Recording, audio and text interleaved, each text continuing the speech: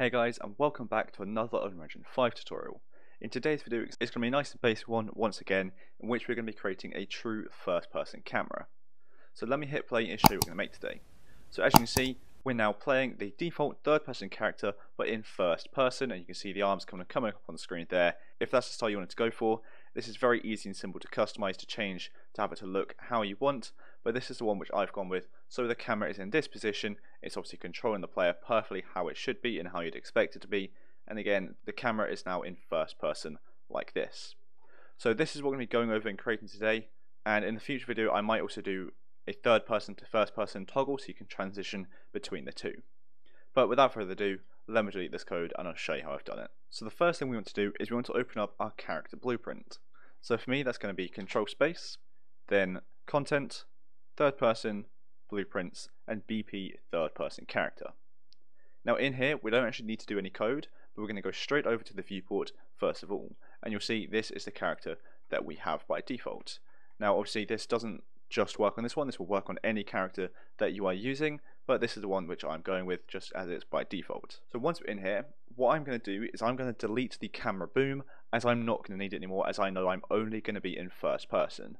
If you're going to be thinking between going between first and third person, leave in the camera boom there. But as I'm just going first person, I can remove it, then drag the follow camera on to the mesh. So we now have the camera parented to the mesh, which means anywhere the mesh goes, the camera goes with it. Now with the camera selected, we want to change the parent socket under sockets here to be head, like so. So the camera is parented to the mesh, and more specifically is parented to the head, so wherever the head goes, the camera goes. And as you can see, it's now kind of moving along with the head in this idle position here. But obviously that's not where we want the camera to be looking, because that's not where the eyes look on a player. So with the camera selected again, we're going to just rotate it into the correct position. So I'm going to rotate it forwards and on its side like this, and this already looks a lot better.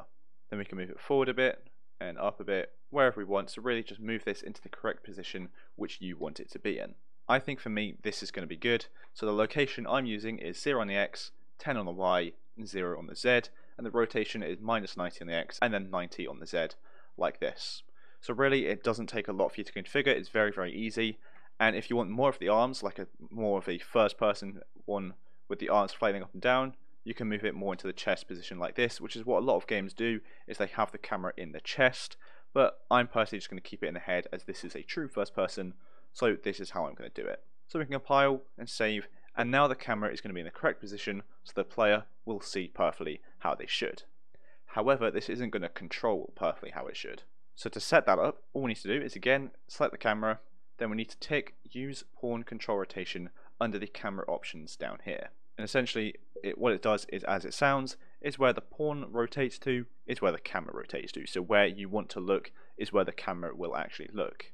And one final thing is up in the top left, we need to select BP third person character self and then tick use controller rotation yaw. And what this is going to do is it will allow us to also look up and down too. So the use pawn control rotation will allow us to look left and right, and use rotation yaw will allow us to look up and down.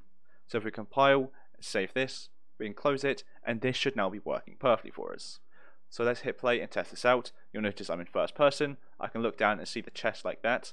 Now the reason it's pointing sideways is just because of this animation and mesh which we have for this character given to us by default by Epic Games, is they're standing a little bit sideways for some reason, so that's the only reason that is like that. But the head's looking forwards, but the chest is sideways.